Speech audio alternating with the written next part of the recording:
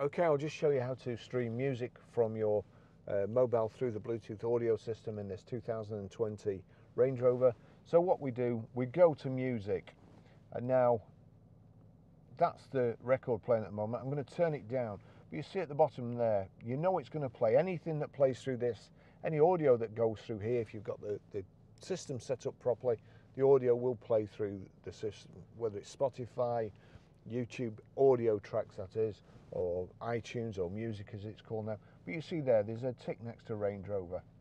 So we'll go back there, we'll click play. This is turned down while I set this, so it doesn't come on blasting on. So over here, you've got kind of the clapperboard and the music note. We click on there.